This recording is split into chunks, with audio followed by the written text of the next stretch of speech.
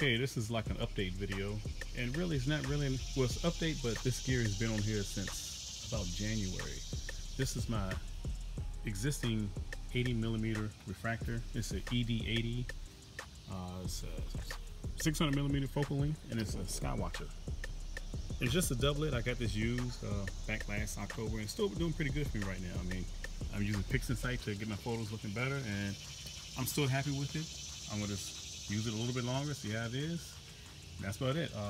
My previous video I showed the whole setup with this telescope, this 50mm guide scope that I got from Amazon.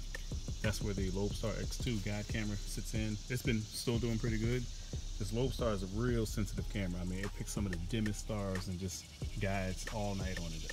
And I'm in a heavily light polluted area. I tried different guide cams and I had terrible results where the graph's just all over the place, and you know, failures and things like that where it couldn't guide correctly. But once I put this Lobestar in, it really took over and just started working. It's an expensive camera, but it's well worth it for my environment. I'm in a red zone.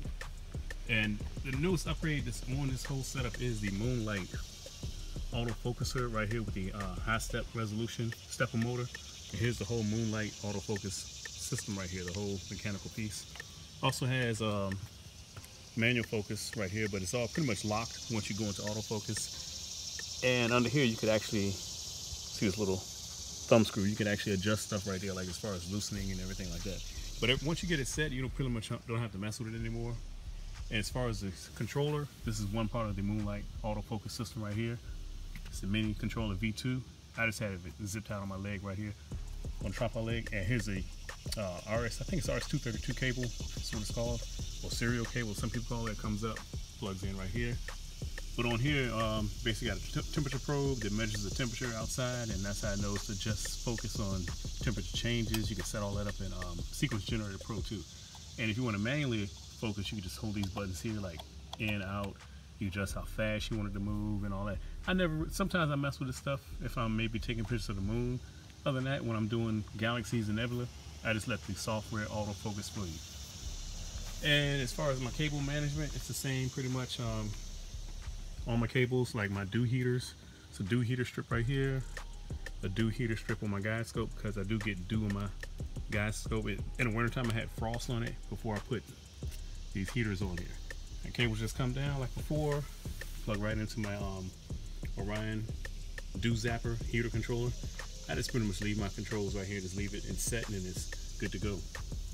And of course my power supplies, I'm always labeling everything like dew heater power supplies. The camera fan for the ASI1600mm monochrome camera, that's its power supply. And this right here is the power supply for my mount. So basically I have 3 separate 5-amp power supplies just on there. I know it's overkill, but I'd rather have the headroom with the amps, just in case you don't want anything low amperage and have stuff failing like that. And power cords just come down, zip tie, coil up right here. And all zip ties like one big umbilical, and plug to the main power strip that's zip tied on this other leg. And this main power strip is pretty much loaded up, ran out of space, so I actually made like one little adapter like this. Plugs in, I plug my laptop in here. In the wintertime I use a heating pad for my laptop. That's in another previous video. That sits right here. And if I'm using my 8SE doing planets, I just have my laptop in this one, and I bring a fan sometimes, like a little oscillating fan, plug that in, and it blows on me to keep the mosquitoes off it. That works out pretty good too. Other cables just come around, zip tie into here, because I made custom power cords, custom lengths to reach everything. On the front I have a Polemaster that I'll always use for polar aligning with Polaris.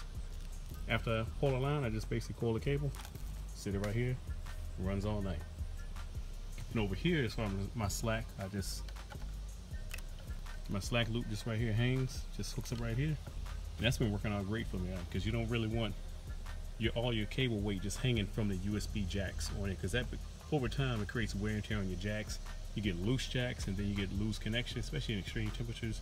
So you want to take that weight off of your jacks.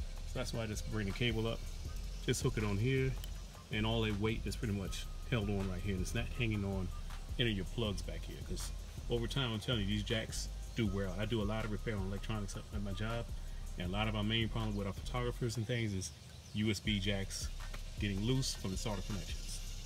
So this cable just comes down and hangs right here.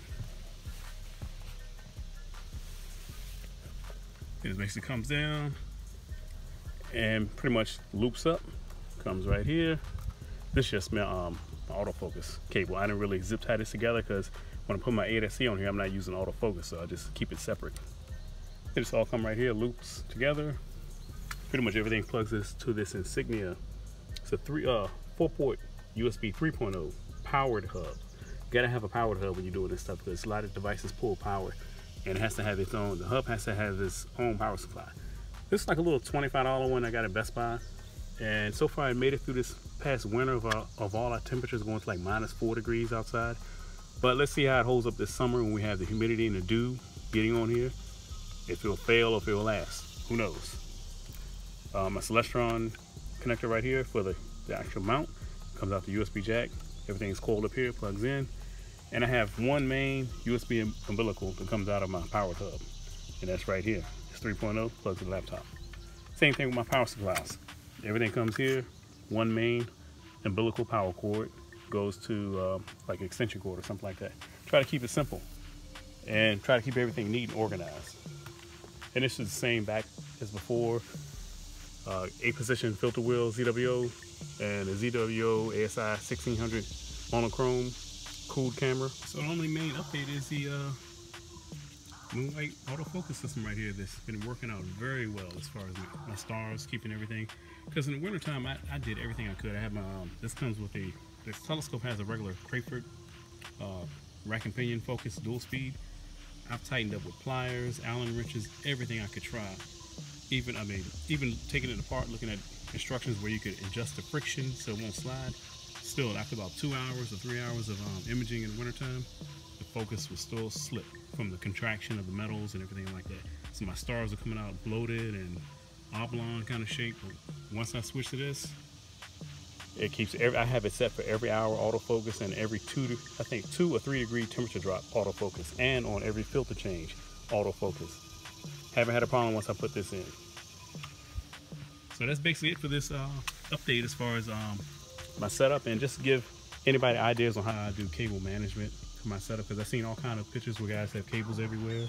I like to keep stuff neat. It's easy to find things, easy to troubleshoot. If something was wrong, you just know where to look because everything's labeled. So yeah, I label everything. See, like AVX power cord, everything's labeled so I know what plug goes where. I know what to check. It just keeps it simple. So it might give you guys any ideas if anybody's looking at cable management ideas. That's just how I do my setup. It works for me, and it works for my AVX mount. I'm still using the AVX. A lot of people hate on that mount. I can't complain.